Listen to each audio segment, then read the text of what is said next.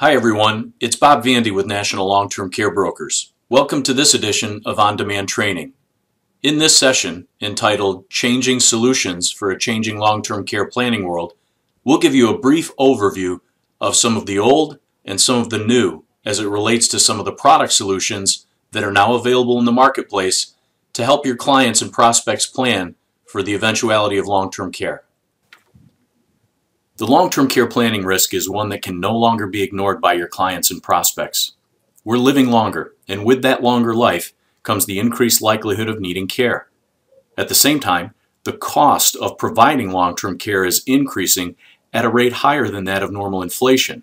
The net effect of that is that many of your clients and prospects' retirement portfolios are at a bigger risk than ever before.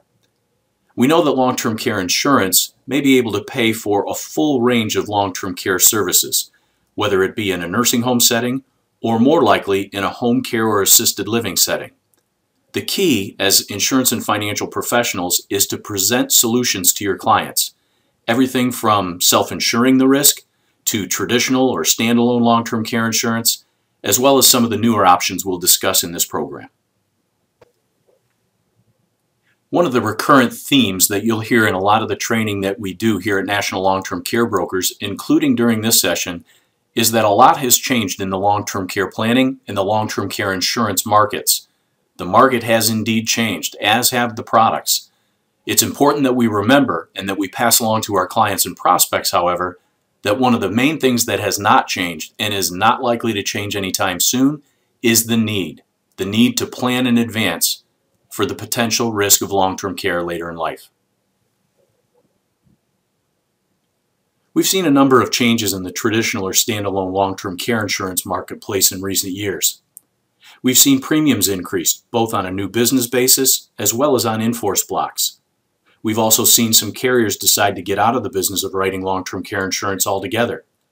And while there are a number of reasons that have contributed to these changes, the two biggest drivers have been the prolonged low interest rate environment and a higher than anticipated persistency rate, meaning the percentage of people who decide to keep their policies over time. That has resulted in higher than expected claims for the carriers. Those two factors have had really two effects: a tremendous upward pressure on premiums and compromised profitability for the carriers. At the same time, we've seen some consumer behavior changes. Affordability has become an even more sensitive issue, perhaps because of the increased premium environment. That's had a bigger impact even during retirement than before retirement. We've seen carriers tighten their eligibility requirements for underwriting. We've seen consumers have more of a desire than ever for guarantees in their premium levels. We've seen consumers express some use it or lose it concerns. In other words, what happens if I never use my long-term care insurance policy for long-term care?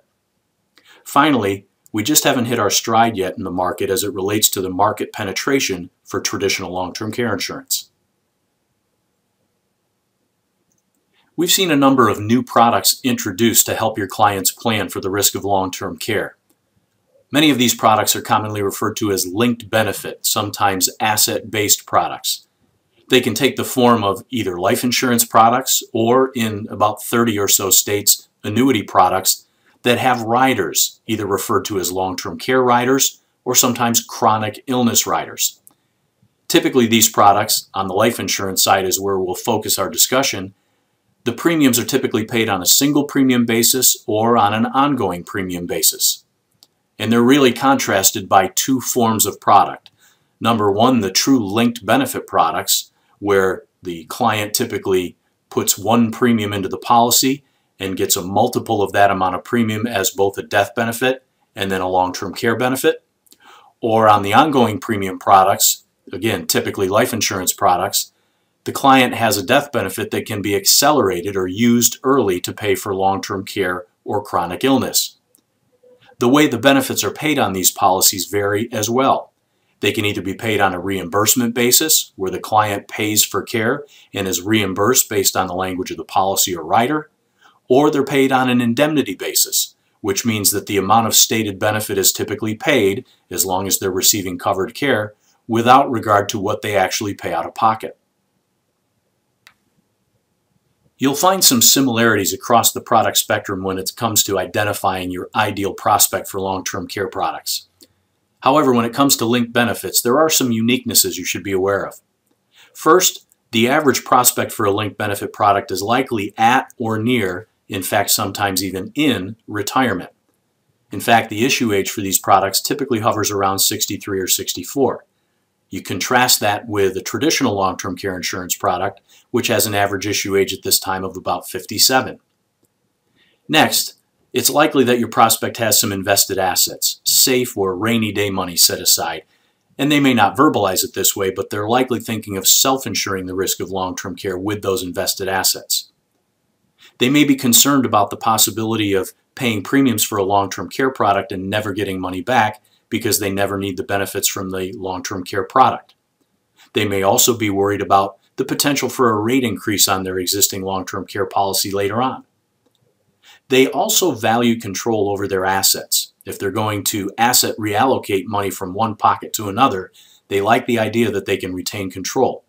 Many of the linked benefit products allow them to do that better than any other product out there. They may also not see themselves as needing care. Now, we know statistically that's not likely, but you'll have a hard time convincing them otherwise.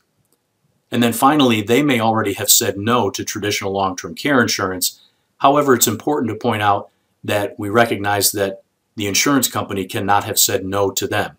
It's a common misconception that if somebody has been declined for traditional long-term care insurance, you can automatically bring them over to a linked benefit product and they'll qualify. Often that's not the case. There's a logical question you may be asking yourself at this point, and that is, okay, Bob, so which product is the best one for me to recommend to my client or prospect? And there's a major thought we want you to take away from this session today, and that is, it depends. There are pros and cons to each particular product, and we're going to take a look at those shortly. But we want you to walk away with a very objective view that there is no one product that is better or worse than the other. The objective is to find the one that's the best fit for your client or prospect. Let's take a look at some of those pros and cons of the various products, and we'll start with traditional or standalone long-term care insurance.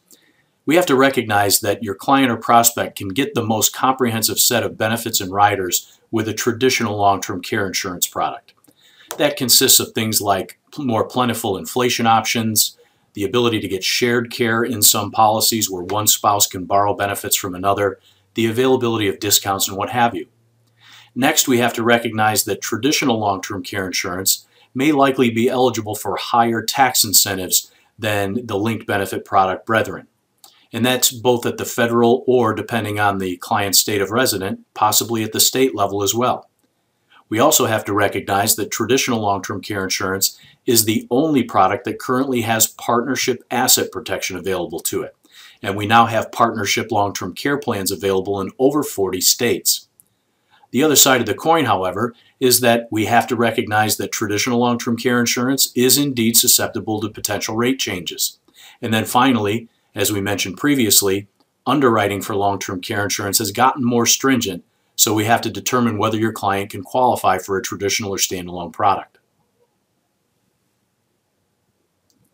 On the linked benefits side of the coin, there are a couple of main benefits that clients most often allude to that they like. First, because of the nature of linked benefits, that is that they have a benefit available for long-term care, they have a death benefit available with the life insurance products that assures an income tax-free death benefit to heirs, or some of the products, as we mentioned earlier, have a return of premium benefit that allows the client to walk away 5 or 10 years hence, for example. They like the ability that means that no matter what happens, they will get something back from the policy. In addition, if the client is ultra sensitive to the possibility of a rate increase on their traditional long-term care product, the linked benefit products often mitigate that concern. As to the ability to more easily qualify for linked benefits, we have to tread lightly there. As I alluded to earlier, there is a misconception in the marketplace that if a client can't qualify for a traditional long-term care product, they may be able to qualify for a linked benefit product. And while that may be true, we don't want to leave you with the impression that everybody can qualify. That's simply not the case. One of the other advantages with the linked benefit products is that you do have the ability for third-party ownership. So if your client is doing some estate or legacy planning in addition to their long-term care planning, they can have their policy owned, for example, by an irrevocable trust. That can make for some great flexibility. The cons on the other side of the coin are that you may have some more limited tax incentives with your linked benefit products. While there are some carriers who have indicated they feel that their products are eligible for long-term care incentives, it seems that the jury is still out on some of those.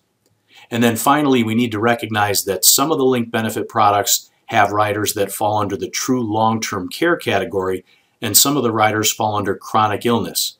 And there are some subtle but important differences between the two that you and your client will want to be aware of. To help you and your client or prospect determine which product or products might be the most suitable for their situation, here are some questions that you and they might consider. The first two are somewhat related. If your client or prospect has already taken a look at traditional or standalone long-term care insurance and decided against it, they may be a good linked benefit prospect. On the other hand, if they've looked at traditional long-term care insurance and the carrier has declined to offer them coverage, they'll be hard-pressed to find long-term care coverage through a linked benefit product. It's important to get a feel for how likely they feel a long-term care event could be for them. If they don't feel that's a very likely event, they'll be more resistant to a traditional product, and a linked benefit product may be more suitable. By the same token, when it comes to self-insuring, those clients that have assets set aside to pay for care if they need it, there are two questions that you and they may want to ask. That is, do they prefer to self-insure? In other words, does it make more sense to shift the risk to an insurance carrier? And equally important, can they self-insure? Sometimes people have some assets set aside, but given the cost of care, $50,000, $75,000, $100,000 may not go very far against self-insuring the risk later on. If they tend to be worried about long-term care insurance rate increases down the road, then maybe a linked benefit product makes more sense for them. When it comes to their age, because of the insurability risk that we've talked about, it gets harder to get long-term care insurance later on down the road. So the younger they are, the more of a candidate they may be for traditional long-term care insurance. And with owning a business, because of the tax incentives that are present, they are available for traditional long-term care insurance, but may not be available for the linked benefit products. So that's worth consideration for a business owner. As we wrap up this brief presentation, the main thing that we want you to take away from our time together is that there is not one best solution for every client situation that you're going to encounter. There are different situations, different preferences, and thus different products that will fit best. Approach it with an open mind and make sure you're asking your prospects the right questions.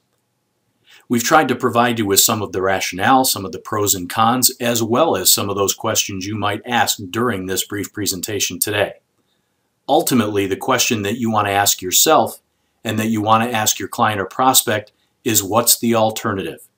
Because the worst thing that can happen is that you go through the consultative process of planning for long-term care with your client and they do nothing at all.